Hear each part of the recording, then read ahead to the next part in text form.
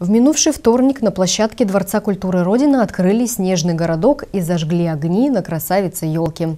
Дед Мороз, Снегурочка и сказочные герои подарили бердчанам не только новогоднее настроение, но и сладкие подарки. Веселые конкурсы и танцы у елки объединили всех, кто решил включиться в празднование, посвященное открытию снежного городка. Снежные изваяния – главные предвестники Нового года, создающие атмосферу праздника и волшебства в городе. А морозец лишь подзадорил ребят участвовать в подвижных играх. Я с большим удовольствием хочу поздравить вас с наступающим 2022 годом, с новолетием. И вы знаете, хочется пожелать, чтобы Новый год принес что-то новое. Новое обязательно хорошее, конечно же.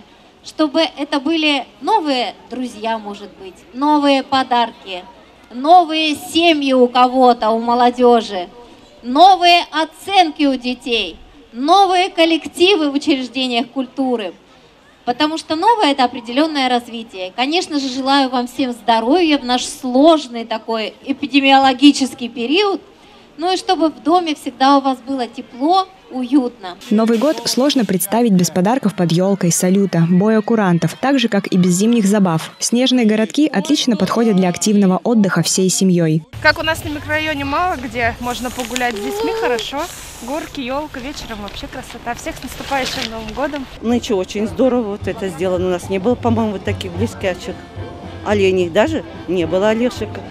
Вот эти домики хорошо, тоже горочки для ребятишек. Ну и, наверное, вот так будет самое забавное.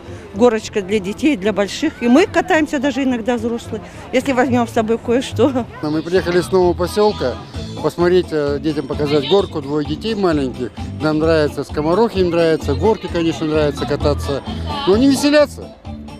Погода только вот немножко подводит, а так все прекрасно. На праздник заглянул и Дед Мороз. Вместе со Снегурочкой он подарил ребятам сладкие подарки, а также хорошее настроение. Но главное, зачем приехал Дед Мороз – озарить яркими огнями елочку.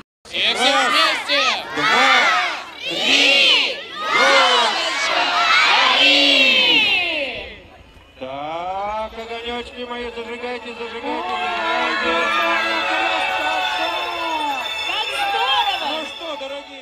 Елка будет радовать бердчан своими огнями до окончания новогодних праздников.